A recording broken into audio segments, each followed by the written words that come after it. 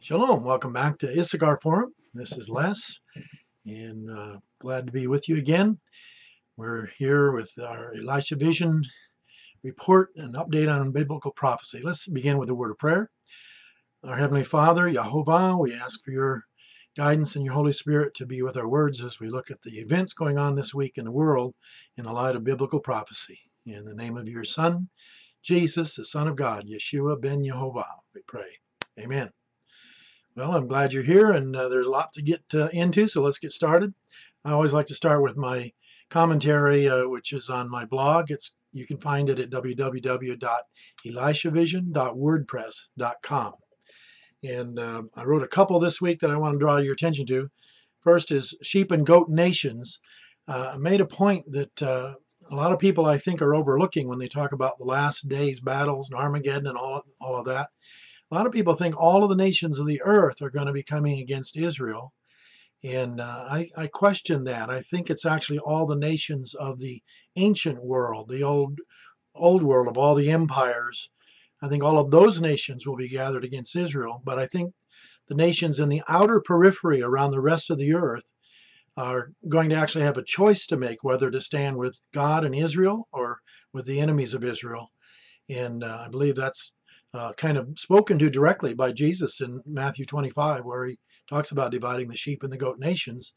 And the verse that's overlooked is verse 40 in that passage, where he says, "And the king will answer and say to them, Assuredly I say to you, inasmuch as you did it to one of the least of these my brethren, you did it to me."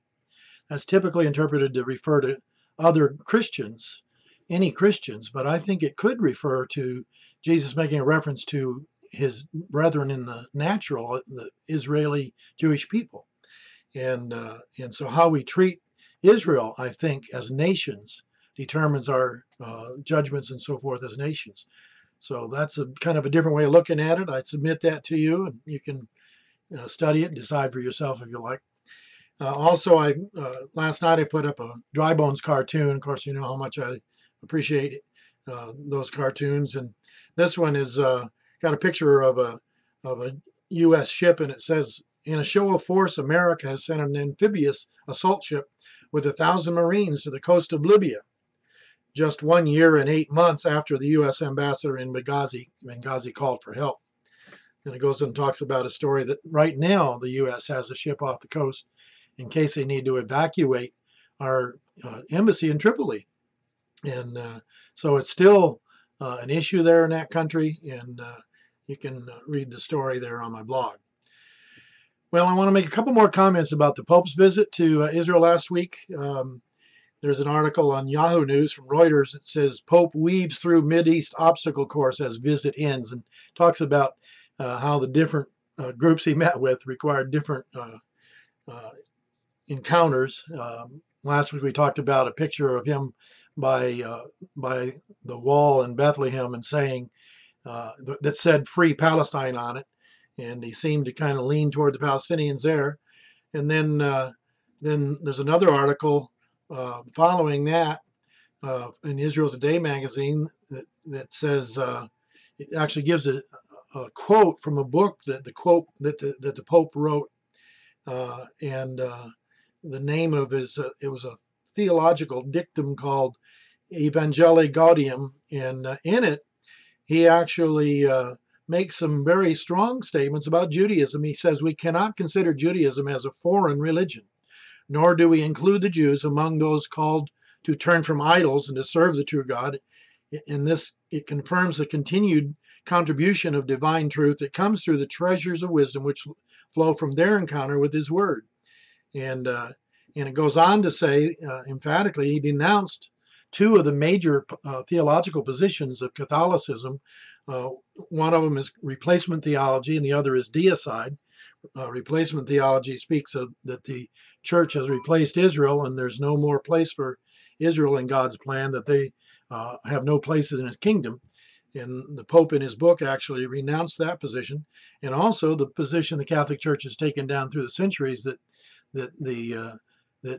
the Jews are guilty of deicide for killing the Son of God.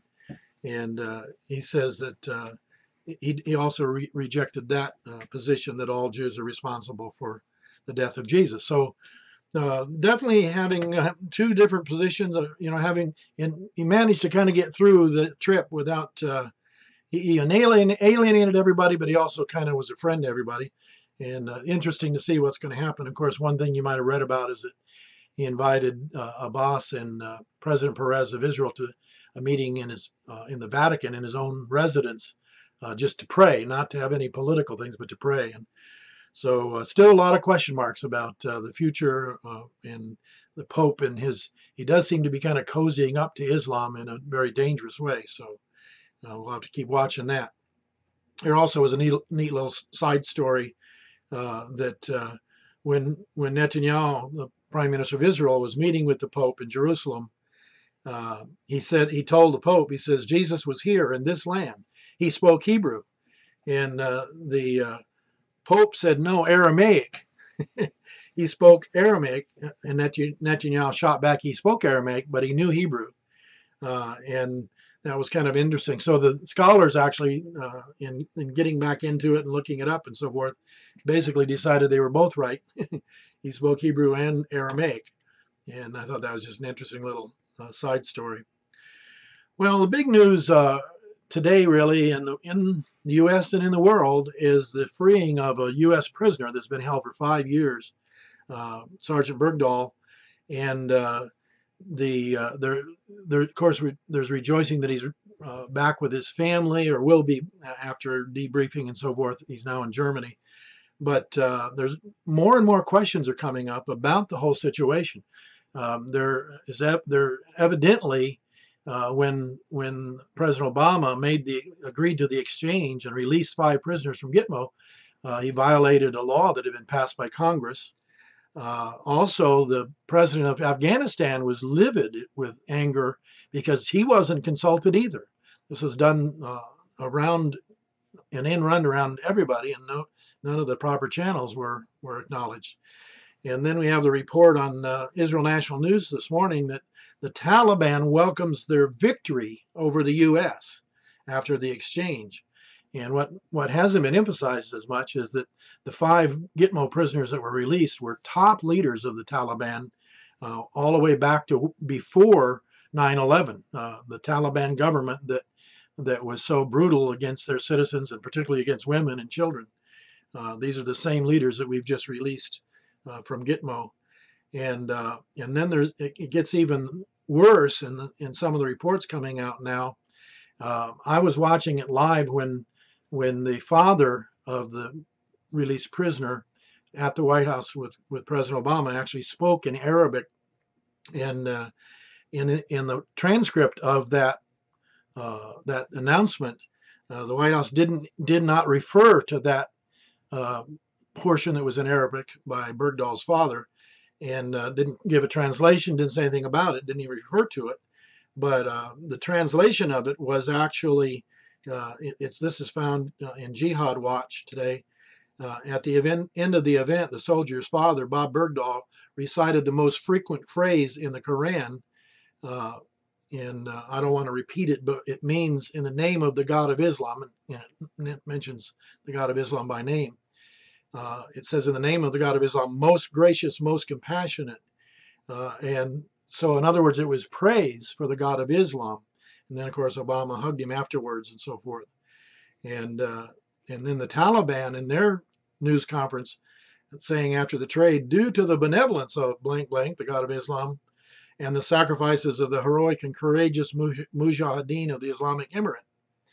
And now, so it gets even stickier there. But then there's a further report also on Jihad Watch. Did the U.S. trade 5 jihadists for 1 jihadist? And I can't go into all the details here, but basically the claim is that after he was captured, the Taliban in 2010, 4 years ago, claimed that he had converted to Islam and was teaching bomb making to its jihadists. And also it referred to the fact that the sergeant's father is also a convert to Islam and has been calling for the release of jihadists in Guantanamo, and has implied that American troops are killing Afghan children. So that's some pretty serious charges. And And the way he was actually originally left the U.S. base in Afghanistan, he just walked off the base. So there's an awful lot of questions to be answered, and I'm sure there'll be some serious investigations to follow. But in kind of the worst case scenario, it would be unbelievable, wouldn't it, if we actually released 5 Taliban leaders for basically a stealth jihadist, if he turns out to actually be dedicated to their position now, and we bring him back to the United States and he's capable of teaching bomb making. I mean, I don't know if that's all true, but it's pretty serious and it ought to be investigated. Well, moving away from that, let's go on to some of the other leaders in the Muslim world. Kind of several stories here. There's an article in the Daily Caller this week saying that Iran's supreme leader, the Ayatollah, says jihad will continue until America is no more. There's another report of that similar threat in Israel National News. Arut Sheva says Iran threatens to annihilate the U.S. Iran threatens to annihilate Israel if the U.S. attacks. And so they're kind of saber rattling. And of course, this is the same time we're supposedly having negotiations with them about their nuclear program. And the question is, which do you believe? And history proves that their public statements are actually what they really intend to do, and they do. Islam has carried it out through history. In fact, there's actually a principle in the Quran that before you kill your enemy, you have to give him a chance to convert. If he converts, then you won't kill him. And so we're hearing that every time they threaten us. They're giving us a chance to repent from our Christianity or Judaism and become Muslims. God forbid that we should ever do that. Deb Kafile has a report this week about Nasrallah. Now, he's the leader of the Hezbollah terrorist group in Lebanon who's been fighting in Syria for Assad and the Syrian government. And now they're actually moving towards Israel's border, trying to drive out Al-Qaeda, who they consider enemies, who are also down there in the area of the Syrian and Israeli border in the Golan Heights.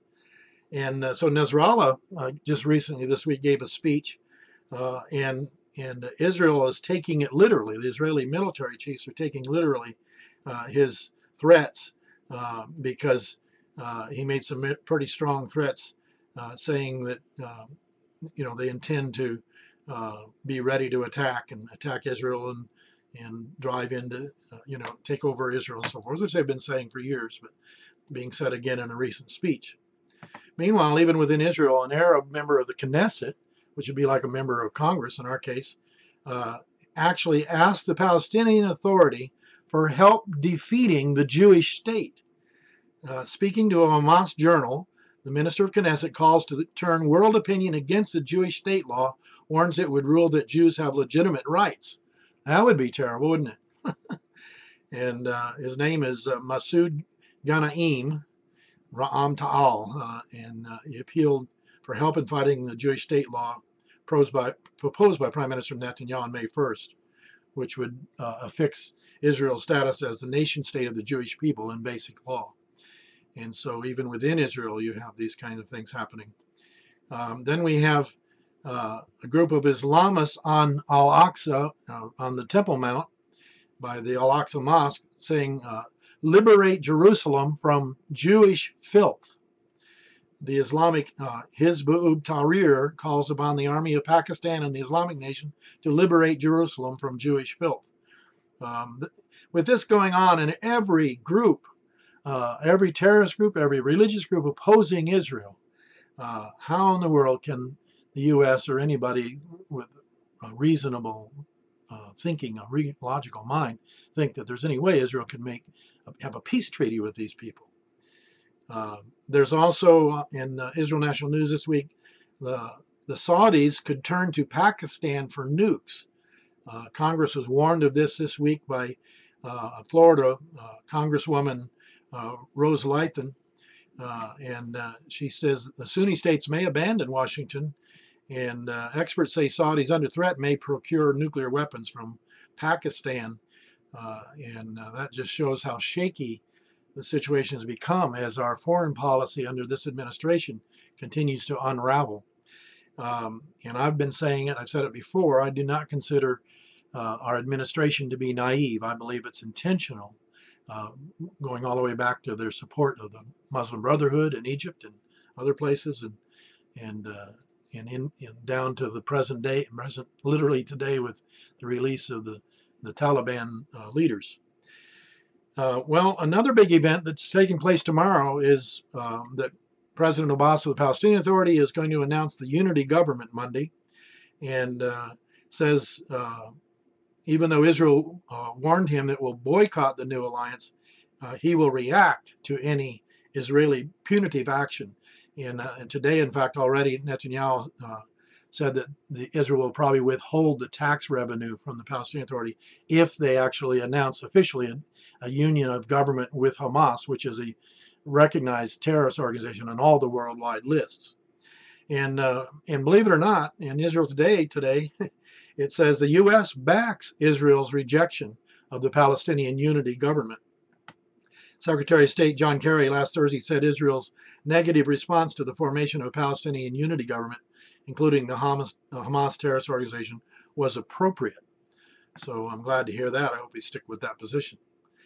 And then there's another good article in Israel Today that's quoting former South African President Frederick Wilhelm de Klerk, who led South Africa out of apartheid and into its present democratic system in the nation of South Africa. And he was in Israel this week in an interview with Channel 2 News, and he said, "It is wrong for anyone to refer to Israel as an apartheid state."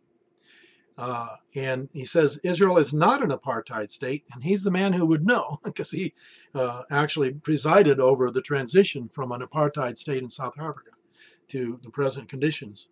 And he goes on to explain why. I invite you to read that article in Israel Today. The Times of Israel has an article also yesterday about U.S. citizen carries out suicide attack in Syria. That's being reported in American news. It's actually a young man from Florida who took a Muslim Islamic name and went to Syria and actually became a suicide bomber.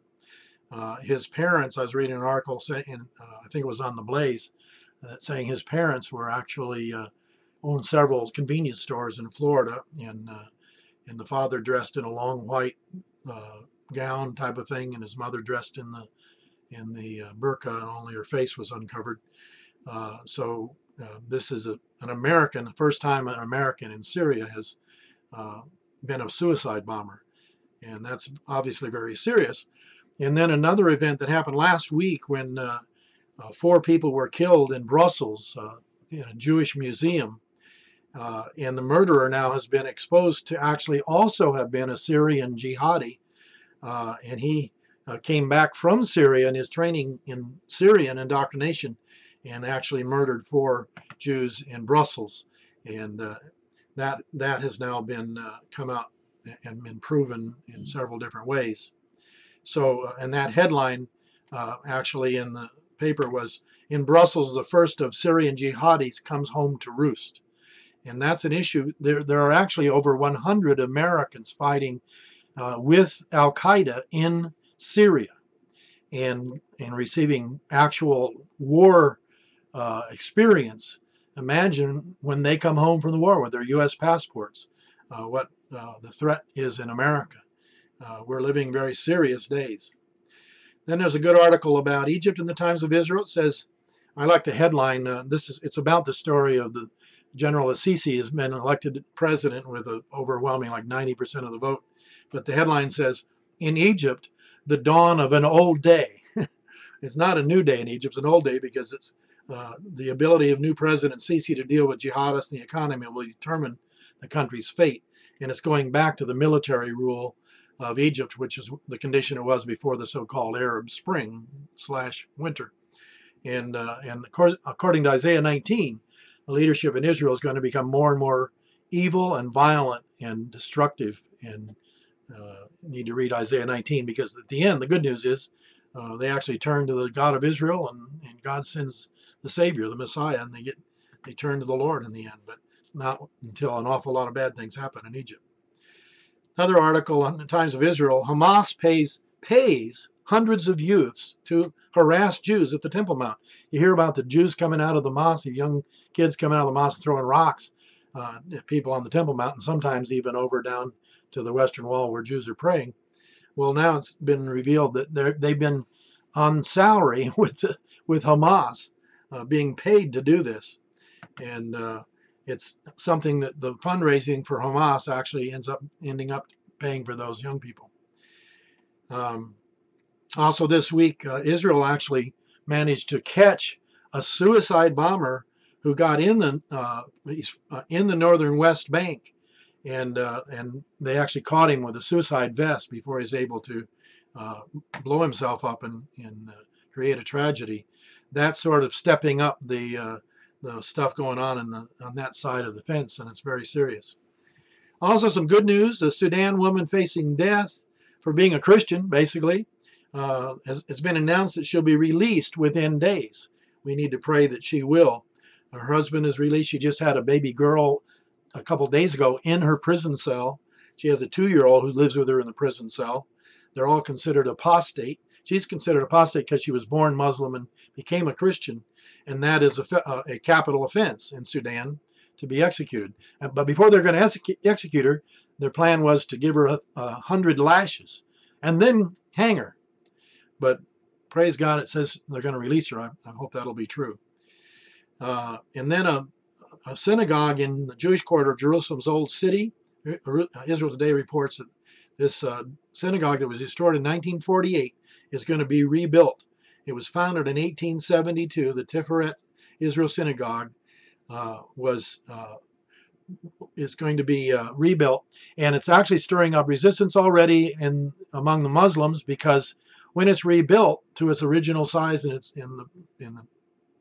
when it's done, when it's finished, it'll actually be higher than the Temple Mount buildings, the mosque and so forth, and that's creating a problem for Islam because they want to have the tallest building in town. That's what they do. And then finally, one more good report: an Israeli professor, prominent Israeli professor writing in the free Israeli daily newspaper Israel Hayom, continues the trend of Jews both here and abroad reclaiming Jesus and even the New Testament as their own. He actually declares that the New Testament is a Jewish text in a purely scholarly and academic context. He said even though people reject Jesus as the Messiah, there's no doubt that the New Testament was completely written by Jewish people and has all the Jewish idioms and so forth. Interesting article in Israel Today. So I always like to try to finish with good news. Well, a lot going on this week. Doreen and I are going to be ministering next Sunday in Conway, New Hampshire, and the following Sunday in Dover, New Hampshire. And I hope you'll continue to pray for us, and hopefully I'll be putting out a video the next 2 weeks, even while we're traveling. Well, let's end with prayer. Heavenly Father, I thank you for your clarification by your Holy Spirit and prophetically through the Bible of what's going on in the world, and knowing that you're in control. You're restoring Israel, bringing the true peace to Jerusalem. We pray for the peace of Jerusalem, and we pray for rains to keep falling in your holy land. In the name of your Son, Yeshua, we pray and thank you. Amen. God bless you. Shalom, shalom.